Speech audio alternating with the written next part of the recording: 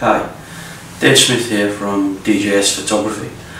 I'm continuing my series in the as an introduction to the black and white photography workflow that I use.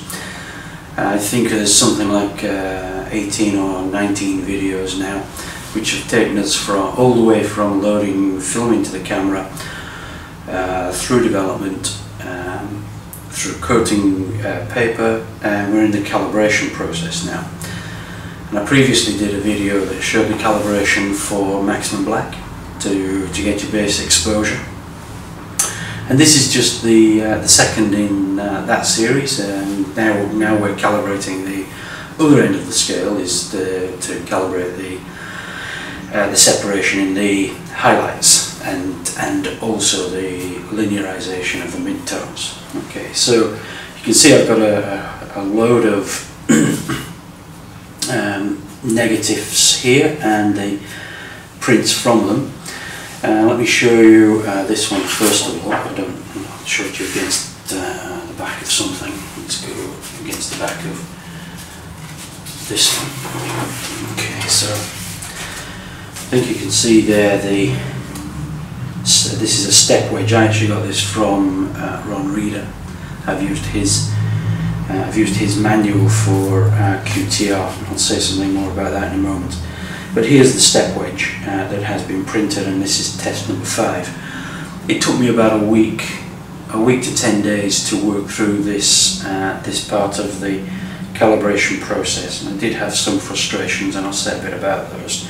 But this was test number 5, and you can see the step wedge here that's been generated. Now let's just say a little about how that comes about.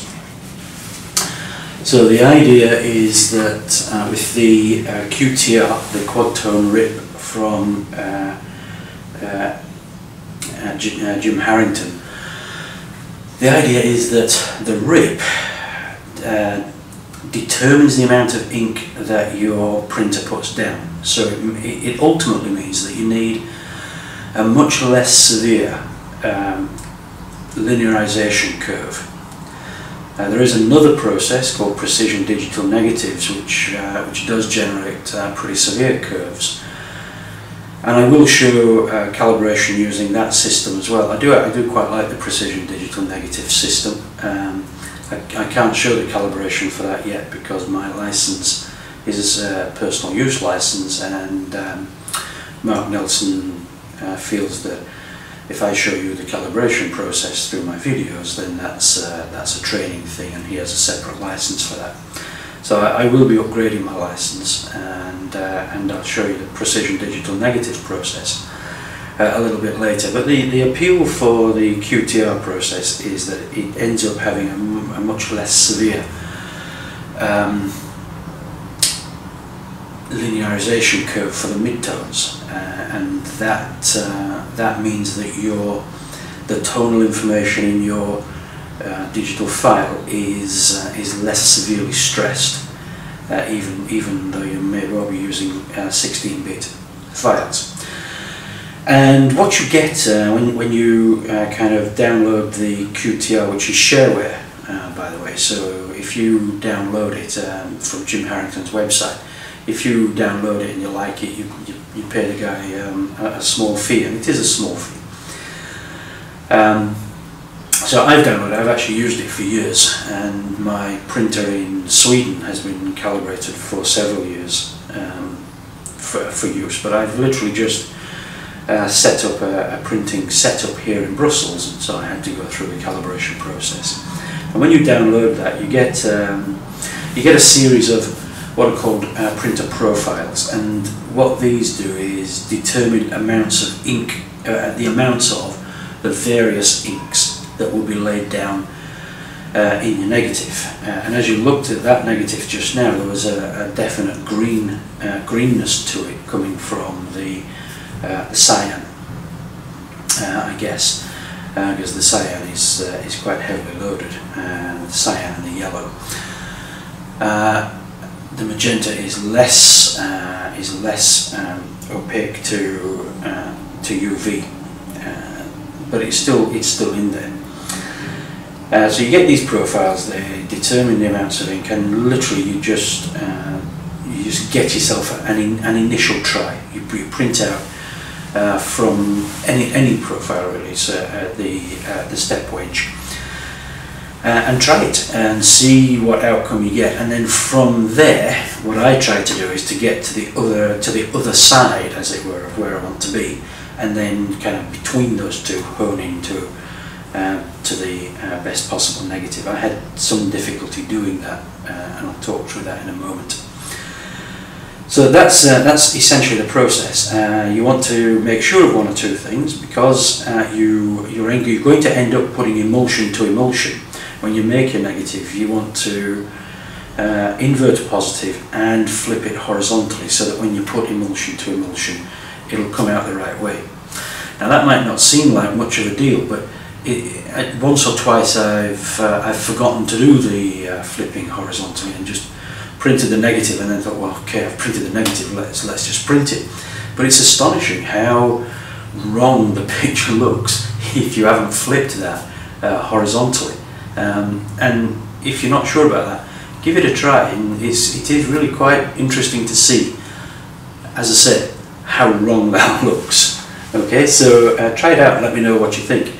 Okay, so let's get into this. So what I did was to coat several sheets of paper, and as I say, I've gone through 8 testings here, and then a final print. So let me talk a little about what we do. So I finally got to this test 5 negative and printed that. Incidentally, I print on direct contact film.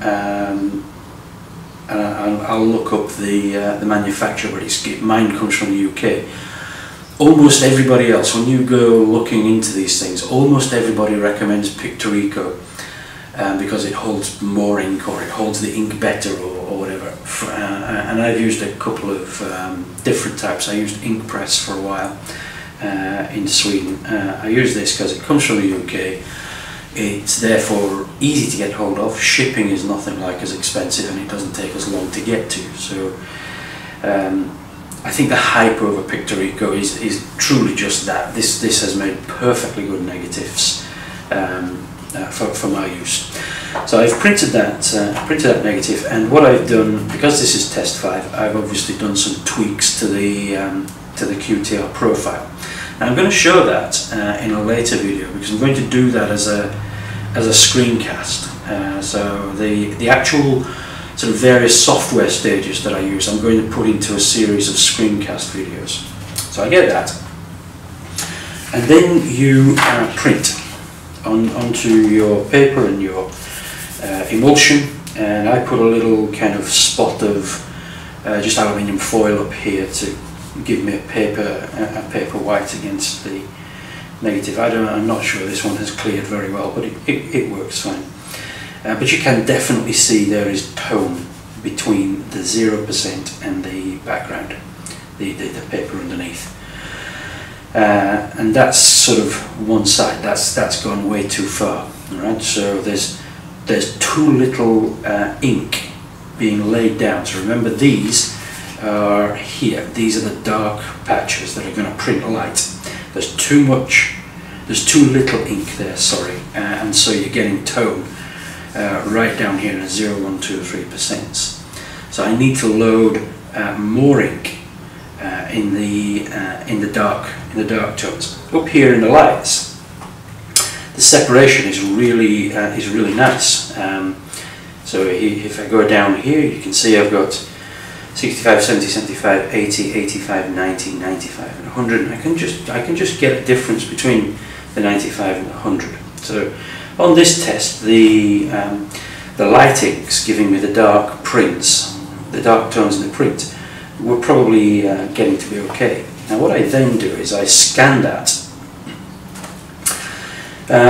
excuse me, set the black and white points, right, from the background and the aluminium foil piece. That fixes my 0 and my 100% in the Photoshop. I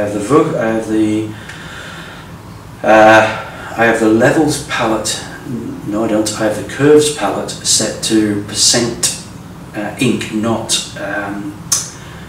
percent pigment, not the not the Photoshop 0 to 255, so that when I go and sample these patches, I'm getting percents. Okay, and ideally what you want is when you put your sample tool here, you get 1% and so on. Right? So I then do that. Turn this over.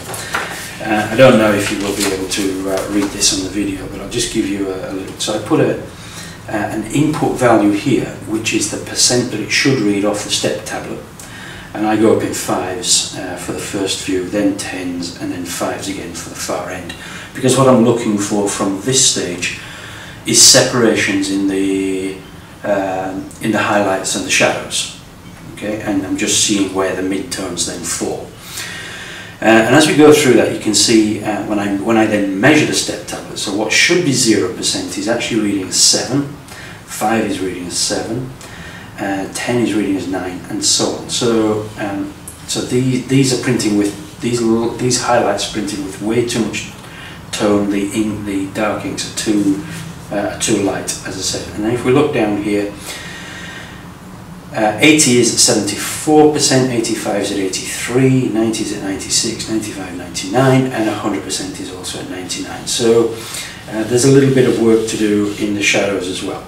And then I sort of analyse that, and what I've said here is this test is, if anything, a little worse than test 4. So I was trying to hone in on where I wanted. So I returned to test 4 to make the light black and the light black limits. I've reduced those, right, so that these will print a little darker. Too much tone in the light print tones suggests that the negative contrast is too low. So I can fix that either with more ink in these dark negative tones, or I can decrease the contrast of the paper by increasing the amount of restrainer.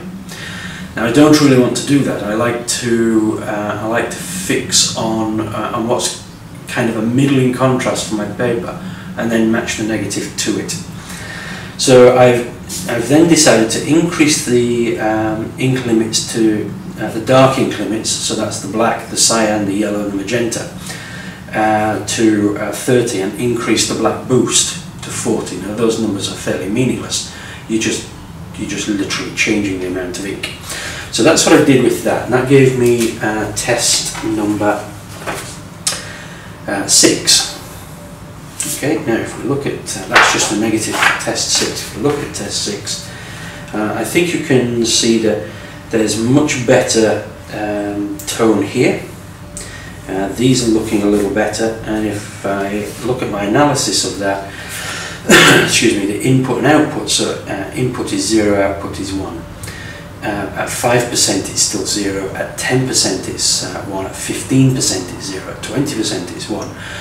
So what I've done with this, I've really loaded the dark inks and really upped the boost, because I want to move to the other side, as it were, of where I'm aiming from test 5, and I feel I've really achieved that here. If I go to the other end, 100% is at 99, 95% actually reads 96, 90% reads 90. So actually the change to those light black and light black inks that are giving me the dark tones, I feel is pretty well spot on, so I'm going to leave those where they are. I now need to get these tones right to put out. So I now know that I'm somewhere between what I had actually in test 4 and what I had in test 6. Okay, so I've really kind of boosted that. So let's have a look at test 8, I think. So here is test 8. I've picked up the negative test 7 there. And let's have a little look at that. So here are my values. Let's have a look at this side first. You can see I haven't really changed the light blacks and all that. You can still see that tone is about right. And if we look at these values, the input as the 0% step is actually reading 3, so it's a little high. The 5% is reading 3, 10 is reading 10, 15, 20, and actually these tones are now looking pretty well pinned down. And just have a tiny bit of issue right up here in the very highest highlights. And what I'm going to do next, so what I've said here in my analysis is this has linearized the curve well. There are some points tweaked to darken, so I need to move the 5%, I need to just shift the 80% and the 90%, and I'm going to do that with a curve. So what I've got here now is a pretty good fixing of the two ends, the highlights and the darks, and then I make a curve, and then I do that in Photoshop Curves. I literally open any file, go to Adjustments Curves, and then make sure that's reading percent inks, and you make an adjustment curve for that. And as I say, I'm going to show that in a completely different screencast video. This doesn't look to me like it's cleared very thoroughly, but it's good enough for our purposes, and we can see that now that the darks are very good. These are starting to look like they've got tone, and if we look at these, now what I've got is the 0 is actually reading 2%, which isn't bad. So what that means is that if I have a highlight in my print that should be at absolutely at paper white, it's going to just have the very slightest hint of tone, and that's fine. My 5% is actually reading 4, my 10% on the step wedge is reading 11, my 15 is reading 16, so these are pretty good, and that's a consequence of the curve that one then applies. So having fixed the two ends, having fixed the amount of ink to separate the highlights, and having fixed the amount of ink to separate the shadows, you then use Photoshop Curves to linearize the midtones, and these have really linearized well. 30 is at 30, 40 is at 40, 50 is at 52, and so on. So that's a nice linearized step tablet.